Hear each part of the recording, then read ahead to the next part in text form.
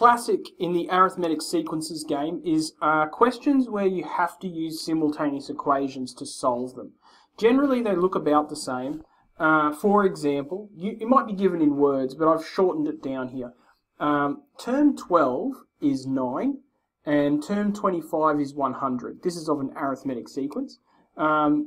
If that's true, find out what term 8 is. So you've got like term 1, term 2, term 3, term 4, term 5, all the way up to term 12, which is 9, and then all the way up to term 25, which is 100. Find out what term 8 is back here. Really, really tough. But luckily we have an arithmetic sequence formula. Term n is equal to a plus n minus 1, common difference.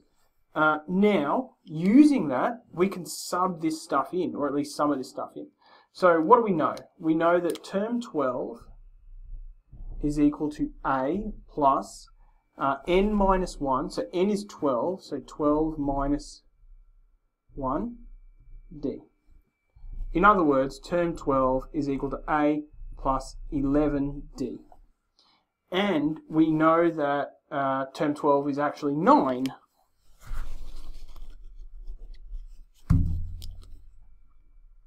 Okay, so this is, using our sort of simultaneous equation stuff, this is equation 1, but we also know that term 25 is equal to a plus 25 minus 1 d.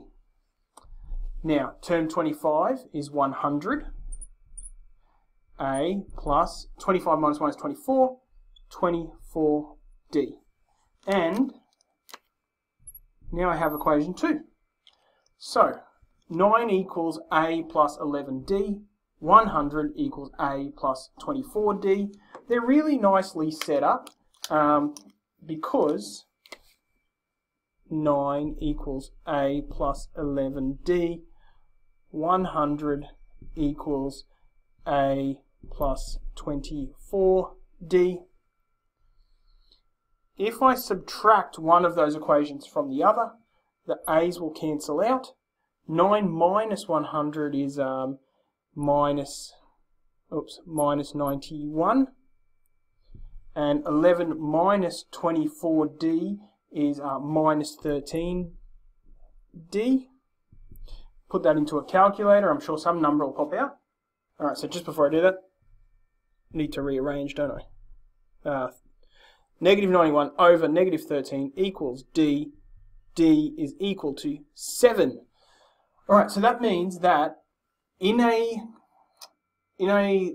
arithmetic sequence where term 12 is 9 and term 25 is 100, the common difference between each one is 7. So finally, I can sub that back into one of my equations, doesn't matter which one, and I can find out what a is. So sub d equals 7 into equation 1. So 9 equals a plus 11 times 7. That means that a plus 77 equals 9. 9 minus 77 equals a, and that's going to be negative 68.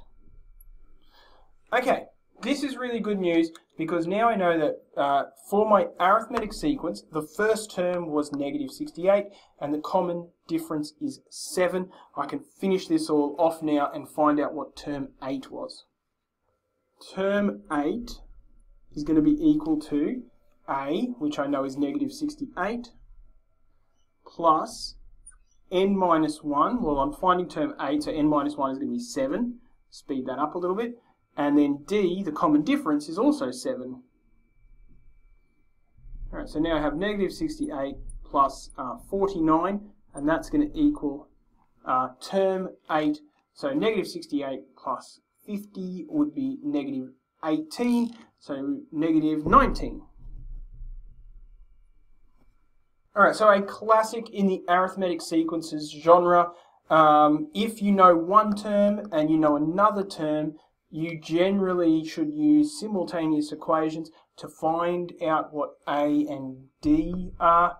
That gives you your formula, and then you can find whatever term it is that you might be looking for.